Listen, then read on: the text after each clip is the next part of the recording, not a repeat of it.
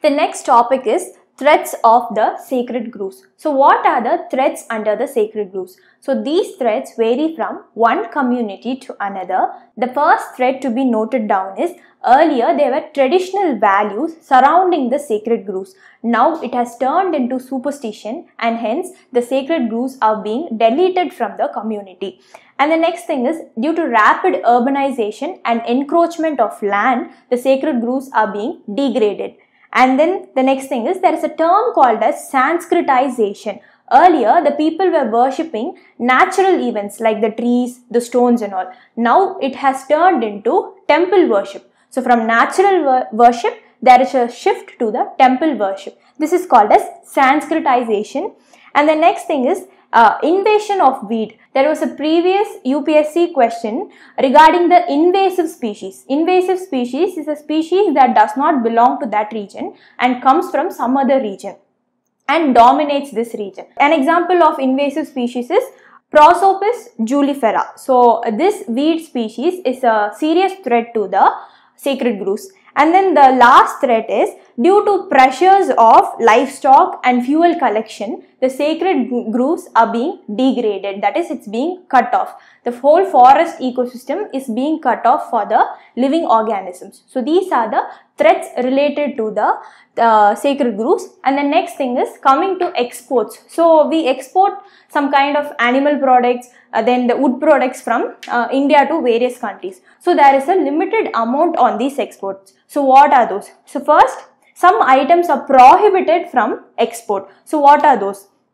First thing is wild animals are not supposed to be exported, and then animal articles including the horns of deer and all are not supposed to be exported.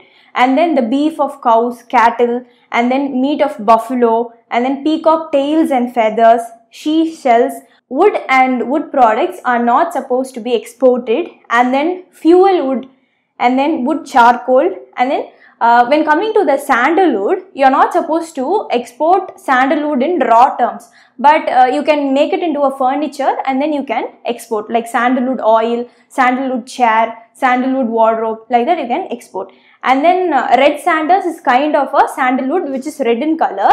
Those sandalwoods are also not supposed to be exported. And then these are the list of items which are prohibited goods which are not to be exported. And then coming to the global initiative. So global initiatives such as the MAP program, so Man and Animal Biosphere Reserve. So this is very important. So coming to the MAP, it was introduced in early 1970s. So what is a MAP? MAP is a kind of intergovernmental organization. So it is an intergovernmental scientific program aiming to improve relationship between the environment and the people globally. So if you have an environment here and there are people situated inside that, there should be a good relationship between the people living in there and the environment. So this is a scientific relationship. So it is a scientific program also which fosters to develop the relationship. So this is called as MAP program. And then coming to the MAP, under this we have the Biosphere Reserve. So Biosphere Reserve is kind of a very important topic. So let's move into the Biosphere Reserve. So under Biosphere Reserve, it is the International Coordinating Council, that is the ICC, International Coordinating Council of the UNESCO, introduced the Biosphere Reserve. So this Biosphere Reserve, the term and what and all should contribute the Biosphere Reserve comes under the ICC, that is the International Coordinating Council, which is under the UNESCO, which designates the Biosphere Reserve or which introduced the Biosphere Reserve. And the next thing is, it was launched in 1976. So the Biosphere Reserve concept all over the world, that is globally, it was introduced in 1976.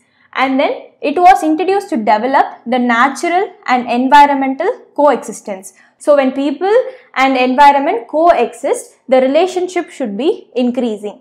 And then sites established by countries and recognized by UNESCO's MAP program. So how do you recognize a place as a biosphere reserve? So it is recognized by a country. For example, if India is recognizing a place as a biosphere reserve, first India lists down the biosphere reserve and then it is recognized by the UNESCO's MAP. We already saw the MAP program. It is an intergovernmental scientific program. So this MAP recognized that area in India as a biosphere reserve. So it is done accordingly.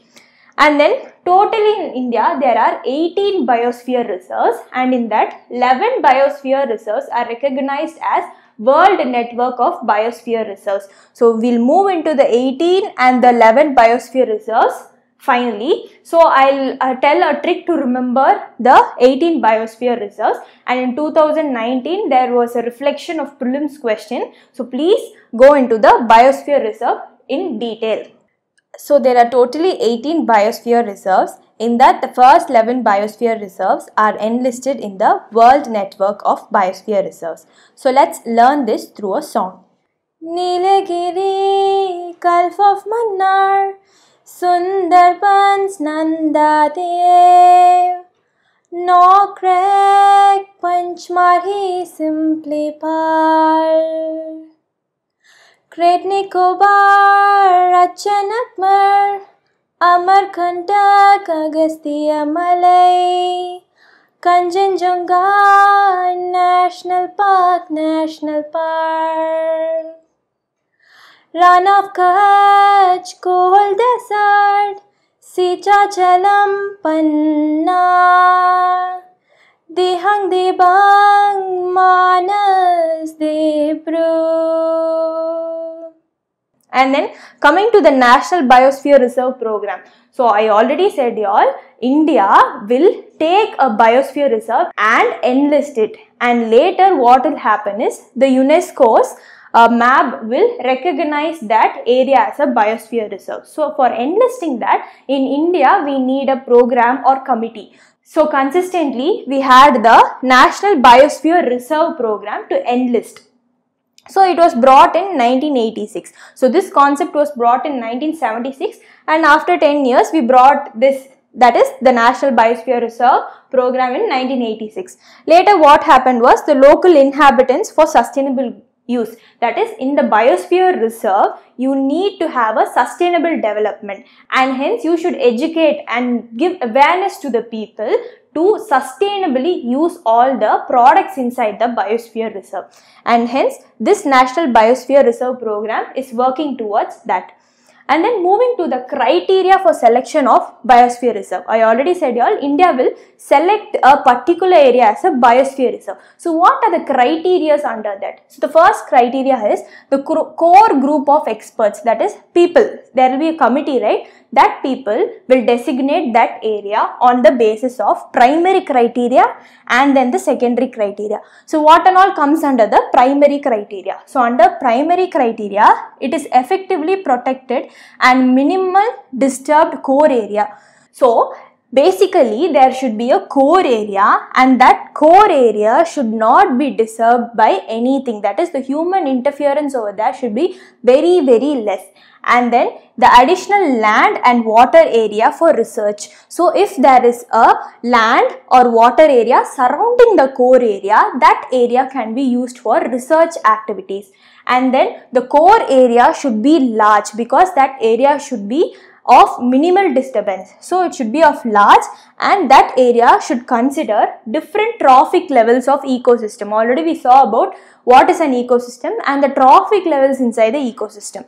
So it should have different trophic levels inside that. So normally in the primary criteria, what should happen is it should have a core area. This core area should not be disturbed by any human interference, and surrounding the core area you will have a land or water area. That area can be used for research or educational activities, and lately this core area should be large in size, and it should consider of different trophic levels in an ecosystem. And then moving to the secondary criteria, it is there should be rare and endangered species. That is, we already saw in the IUCN list, some species are listed as endangered. So the rare and endangered species should prevail in the biosphere reserve in that area. And then the diversity of soil and microclimate. So if there is a soil over there and if there is a microclimate over there, that diversity should be huge.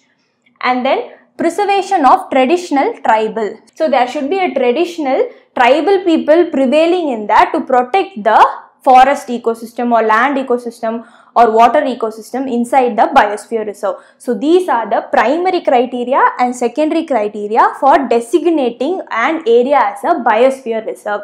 And then later moving into the structure of a biosphere reserve. So the structure of biosphere reserve is categorized into 3 types. First thing is the core, and the second thing is the buffer zone, and the third thing is the transitional zone. So what is a core zone? I already said y'all what is a core zone. So if there is a biosphere reserve over here, the center should constitute the core area, and the second layer over here is the buffer zone, and the third is the transitional zone.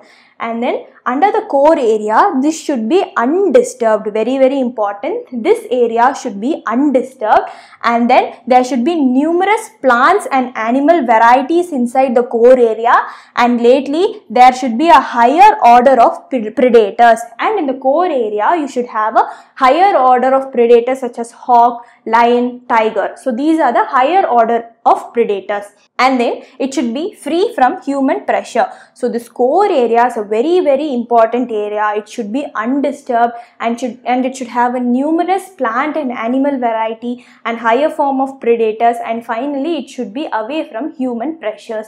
Core area is very, very important. So after core area comes the buffer zone. So what is a buffer zone? So buffer zone is to protect the core area. So there will be a core area here, right? So surrounding that area you will have a buffer zone. This zone is to protect this core zone. And then research and educational activities can be carried out in the buffer zone. So in this area, research and educational activities can be carried out, but recreational activities like tourism should be limited.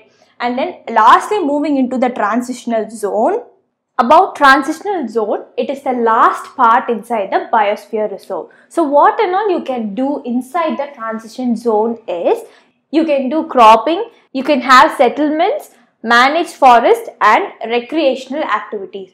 So we saw that the biosphere reserve is constituted into 3 zones, that is the core zone, the buffer zone and the transitional zone. So in this transitional zone, you can do all these activities. And then moving to the next point, it is the Indian National MAB Committee. So there is a committee called as Indian National Man and Animal Biosphere Committee, constituted by the central government, which identifies new sites to be added inside the biosphere reserve. So for a place or a site or any site to be added inside the biosphere reserve, this Indian National MAB Committee, which is constituted by the central government, will identify the new site to be placed inside the biosphere reserve, and then later the UNESCO will approve that. So the management of biosphere reserve is carried out by central government or the respected union territory. And then what does the central government do? So the central government, it will manage the finance and the technical expertise. So basically the management, that is all the things inside the biosphere reserve, is managed by the respective central government or the union territory, and the finance and the technical expertise is managed by the central government. And then moving to the next topic, World Network of Biosphere Reserve. So we've dealt with all these topics. Now we are going to the World Network of Biosphere Reserves, WNBR. So what is the World Network of Biosphere Reserves? So I already said y'all that in India we have 18 biosphere reserves. In that 11 biosphere reserves are categorized under the World Network of Biosphere Reserves. So the UNESCO categorizes the biosphere reserves from various parts of the world, club it together and puts into the list called World Network of Biosphere Reserves. That is called as WNBR. So accordingly, the World Network, the ICC of MAB of UNESCO, that is all the participating country, will enlist the biosphere reserve list inside first and then send it to the UNESCO MAB program. They will finally approve the biosphere reserve based on the criteria which we already saw. And now the participation is only voluntarily. So you can voluntarily participate or come out from the committee. Now moving to the biodiversity hotspot. So what is called as a biodiversity hotspot? Now we are done with World Network of Biosphere Reserves, and then now we are going to hotspots. So what is a hotspot? As we saw how to add a reserve inside the biosphere reserve, any new site into the biosphere reserve, there is a condition for adding hotspots also. So what are the two conditions? So basically there are two criteria to be added. So basically this concept was introduced by Norman Maiers in 1888. Very important point to be noted down. So the concept of biodiversity hotspot was introduced by Norman Maiers in 1988. And then there are two criteria for any site to be under the hotspot list. So what are the two criteria? So first thing is, at least there should be 1500 species of vascular plants.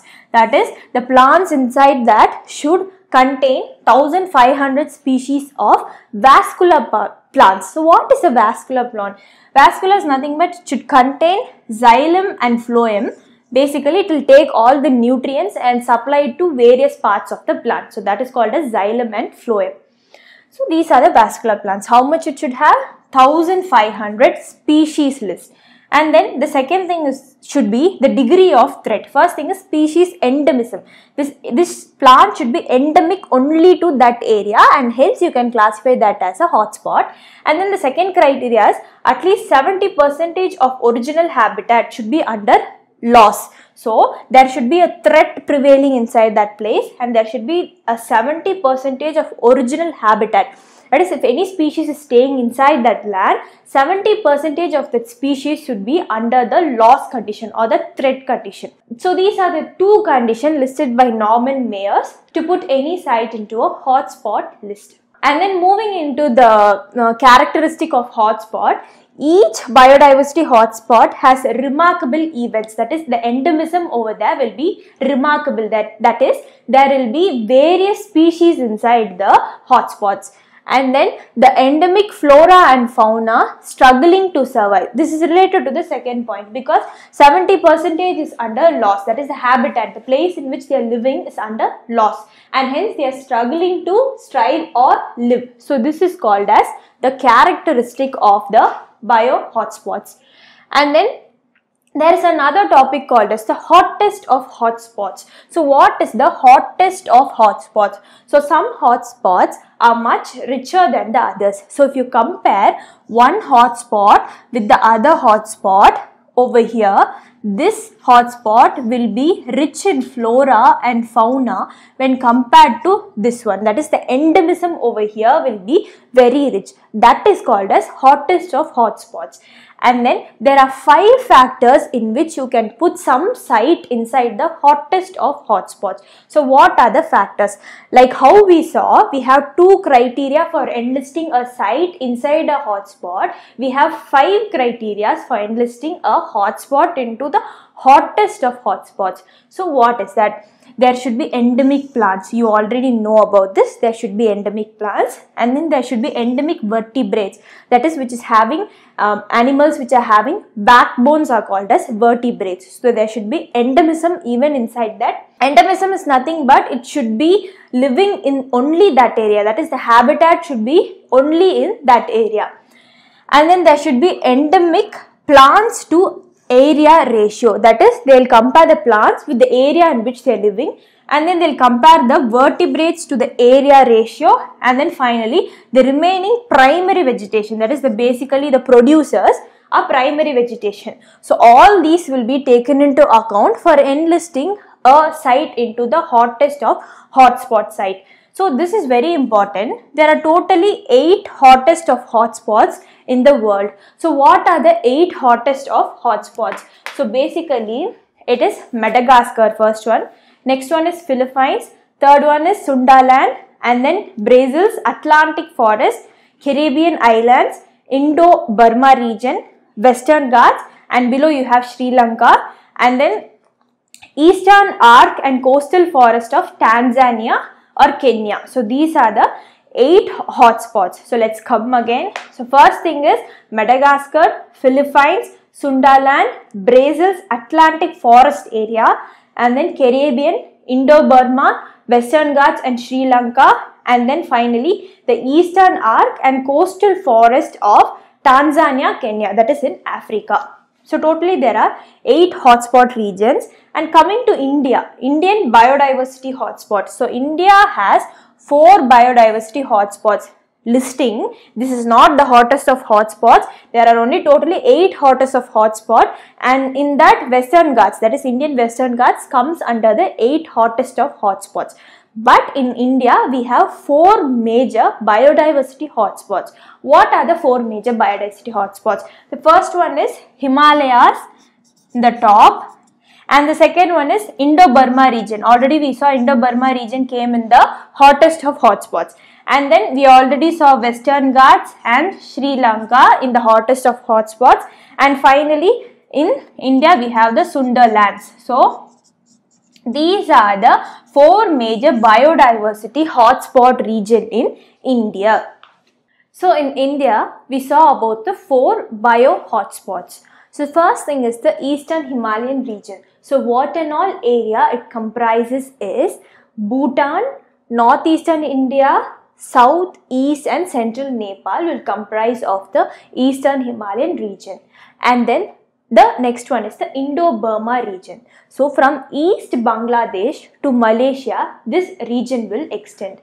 And specifically in India, it will be Northeastern India, Myanmar, South China, Cambodia, Vietnam and then Thailand. So all these region comprises of the Indo-Burma hotspot. And then about the Western Ghats and Sri Lanka hotspot, it is the Western Ghats which is otherwise called as the Sahyadri Hills.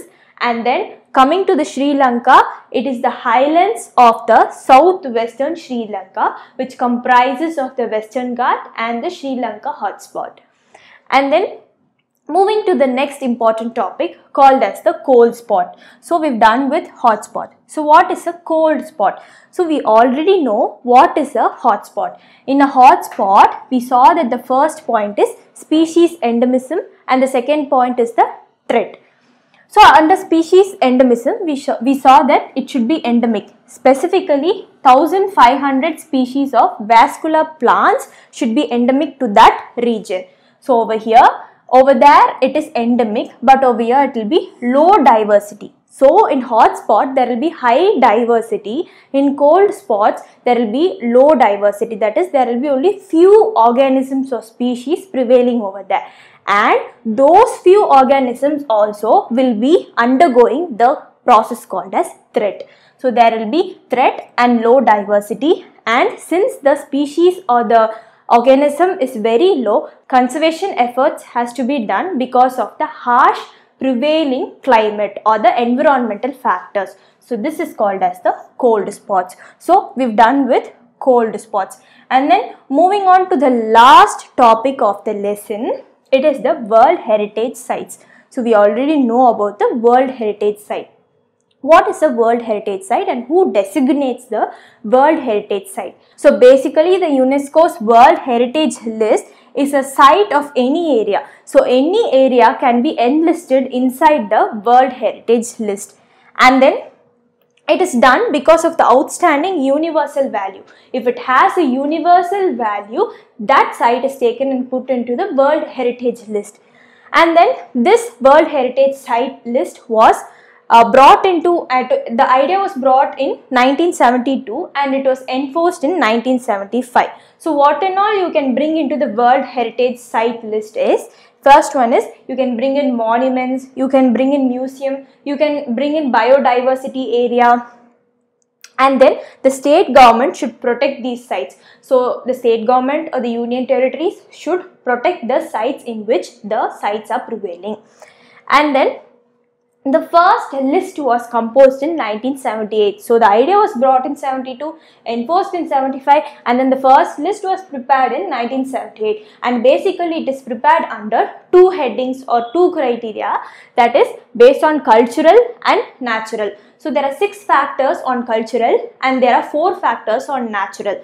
So until 2004, until 2004, this was taken into a separate category. That is, we had 6 categories under cultural and 4 categories under natural. But the next year, that is 2005, they clubbed all the factors together, that is this 6 and this 4 together, and brought under 10 lists. So what are the 10 lists? Encrypted, so that you can put any site into the UNESCO World Heritage Site list. So we look into the list, but then how you will put a site inside the World Heritage Site list? So in these 10 criteria, it should satisfy at least one criteria. So any one criteria is enough to put into a to put that area into the World Heritage Site list. So what are the 10 lists? First thing is, it should be a masterpiece of human creative genius. So that monument or anything related to human interference, it should be a masterpiece. And then the interchange of human values. For example, if there is an area here, if there is an area here, if there is an interchange of human values between these two areas, and that is very, very unique and looked on upon the world, that can be put into the list.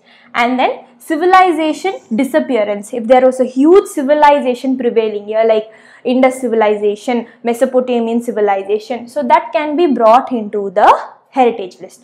And then the type of building, like the Taj Mahal, so those buildings are very unique, you can bring that into the list. And then the traditional human settlement area also can be brought in. The literary works can be brought in. The natural beauty, for example, a railway station can be brought into the natural heritage list. And then 8th one is the major stages of Earth's history. So there will be stages or evolution that is going on in the Earth. So that Earth's history also can be placed into the heritage list site. And then significant ongoing ecological and biological process. So if there is an ongoing ecological and biological process in that place present at now, so that also can be added. And then lastly, it should be containing significant natural habitats. That place should be made of a natural habitat area, and it should be significant and it should be unique. So if it satisfies any one criteria under this, it can be brought into the UNESCO's World Heritage Sites. We've now dealt with the 10 criteria for enlisting any site into the World Network of Heritage Sites. Now let's move into the International Year of Biodiversity and International Day of Biodiversity. So into the International Year, 2010 is designated as the International Year of Biodiversity, and coming to the day, it is the 22nd May. So the United Nations General Assembly has designated this day, that is the 22nd of May, as the International Day of Biodiversity to create awareness among people, that is to create awareness globally and conserve the biodiversity in our area. So we have dealt with this chapter, we have dealt with all these topics, and lastly we have dealt with the World Heritage Sites, and we are done with the topic Protected Area Networks. So in our next chapter, let's deal with the next lesson. Thank you for watching.